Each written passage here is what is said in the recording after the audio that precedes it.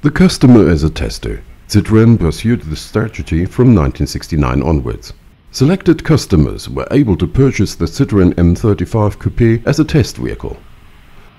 The original plan to build 500 test cars was not realized, and so only 267 Citroen M35 left the factory between 1969 and 1971.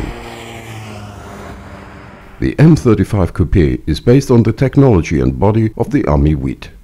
However, only a few parts are compatible with the Army Wheat. The doors of the M35 are much longer, resulting in a shorter rear mudguard. Particularly striking is the alternative front. The black radio grille has a modified chevron logo. With the Citroen M35, the gap to luxury cars of Citroën should be closed. Therefore, the small car had an adapted and a completely changed platform frame to the chassis so that the well-known hydropneumatic suspensions of the DS models could be used. The hydropneumatic system automatically operates the level control system and keeps the ground clearance constant at different loads. Rolls-Royce and Mercedes-Benz acquired a license for this Citroën patent. The hydropneumatic is activated during startup and can be adjusted to different levels. Such a vehicle is unbeatable in winter and the terrain.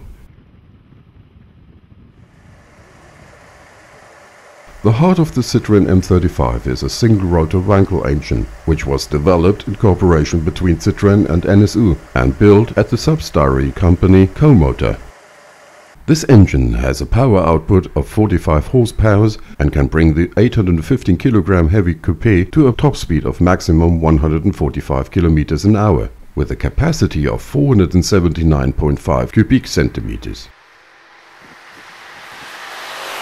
The luxury interior and the extremely smooth running engine made the Citroen M35 the potential link to the Citroën sedans.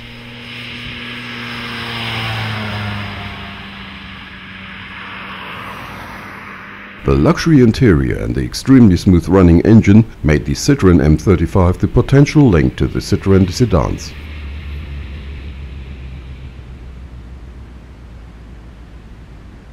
Originally 500 prototypes were to be built, but the oil crisis stopped the production and they concentrated on economical small cars.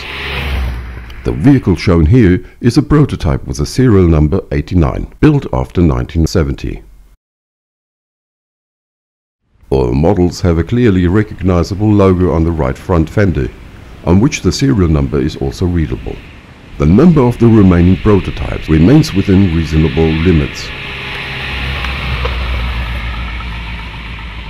Engine and ignition problems accelerated the route of many Citroen M35 directional to the scrapyard.